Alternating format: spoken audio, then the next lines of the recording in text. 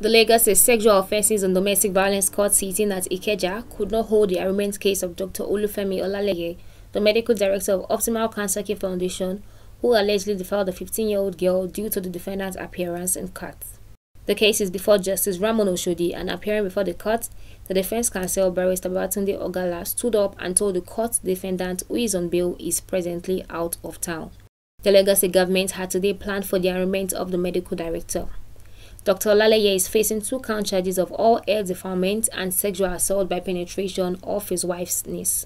However, during the court proceeding of the matter, defense counsel Barrister Ogala told the court that the defendant has been served the information. Thus, the prosecution team led by Olugbe Galagbe told the court that the letter dated with November was sent to the defendant and the investigation police officer to notify all parties involved of the proceedings, as he subsequently urged the court to issue a bench of warrants against the defendant, Dr. Olaleye. The defense counsel responded that asking for a bench warrant for a man who has neither jumped bail or refused to appear before the court is not running anywhere. Even was Lagos, he would have been available himself. The defense counsel Barrister Ogala further states that the letter was sent to his client in his absence, as the letter does not contain the charge.